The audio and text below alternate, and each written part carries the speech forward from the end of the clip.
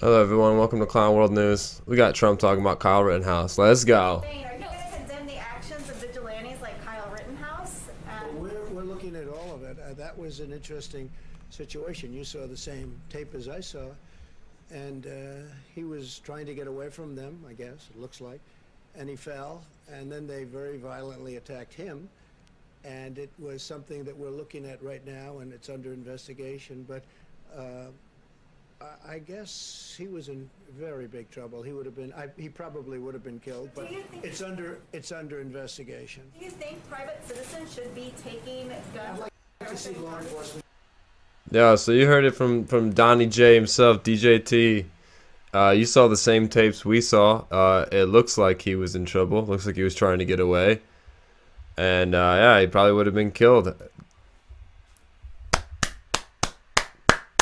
Thank you, President Trump. Thank you for being the most base president we've had in a long time. Let's go on. What else do you have to say, Donnie? Citizens should be taking guns. I'd like to see law enforcement take care of everything. I think everything should be taken care of, law enforcement. But again, we have to give our cops back, our police back, their dignity, the respect. They're very talented people. They're strong. They're tough. They can do the job. But we've taken it away. We don't want to have, when somebody makes a mistake, he chokes, or in some cases you have bad cops, so we have to take care of that. In other cases, they choke.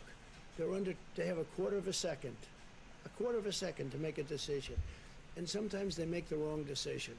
If they make the wrong decision, if they make the wrong decision in the other direction, they're probably dead. So they choke sometimes. And that goes on the evening news for weeks. And the thousands and tens of thousands of great things they do, nobody covers that. Nobody writes about that. But if they make a mistake, and again, the bad cops, everybody agrees they have to be very tough on bad cops. But sometimes you have a cop or a police person who is a good police person, right? Good. But they choke. You know, the timing, and they go through this, and they study this, and they work on it all the time. They literally have a quarter of a second to make some of these decisions. And they make a wrong decision, and it's very devastating. Damn. But He would like to see the law enforcement take care of everything. Yeah, we have to stop, I don't know, screaming about defunding the police. Maybe if we could have, I don't know, National Guard police in these situations when these riots are happening to stop people from lighting businesses on fire, you wouldn't have citizens going over there to try to help, try to do the same thing. What is so ironic, it's not surprising, but if you watch some of these videos at these Antifa riots, these BLM riots, when people get hurt, what's the first thing people scream? Call 911, call the police. Oh really? I thought you wanted to defund the police. I thought you hated 12. I thought it was fuck 12. Oh, until you need 12. Now suddenly it's not. You know what the problem is that all of these people at these riots, not all of them, but a lot of these people at these riots and protests are getting unemployment. They don't have to work, so they're getting paid, subsidized by taxpayer dollars to go out and protest. How about if you get charged with rioting, you forfeit your unemployment? That would be a start. Just a start. So yeah, we have Donnie came out and said it like it was. It's a no-brainer though. People are waking up. The silent majority is waking up. The paradigm is shifting. People get it. It makes sense. Just look at the news. Like, the only people that I've ever talked to that I personally know who don't think that it was self-defense are people who have only read about the case. They've only read about it. They've never watched it. They haven't seen it. They didn't look into it. They just read about it.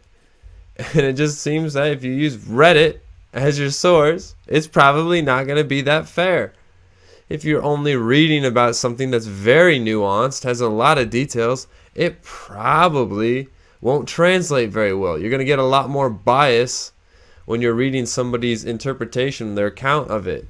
Now, you obviously know my bias when regarding this situation, but you can just watch the tape yourself.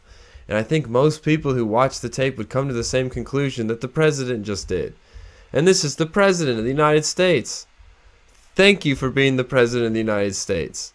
Now, you might do some other shit that I don't agree with, Donnie. You might one day do something that I really hate. But in this instance, in this situation, Bravo, Donnie. You nailed it. You didn't choke this time. And he makes a great point. Sometimes cops choke. They have a split second to make a decision. And we never talk about all the good shit they do. We talk about any time a celebrity goes to a Make-A-Wish Foundation, or they go and they do a nice thing, it's suddenly like everywhere. It's because they got PR. They got agents and publicists. But the everyday lowly cop, the fireman, whatever, the librarian, the teacher, the student teacher, they don't got publicists. They don't have a publicist. So yeah, I just wanted to report on this real quick because it's awesome that our president that he has an opinion like this. It's nice to see that. I think he took his time to let his people watch the videos and figure out. I don't know if he's actually watched them. It seems like he probably has. But I don't know if he trusts his own people well enough to let him just, tell him what happened and then he'll just run with someone else's opinion. It seems like he's more of a hands-on kind of guy. But that's my opinion. And I don't know everything. So, you heard it from the president. He believes Kyle Rittenhouse acted in self-defense. He didn't say those words exactly. That's what I'm inferring.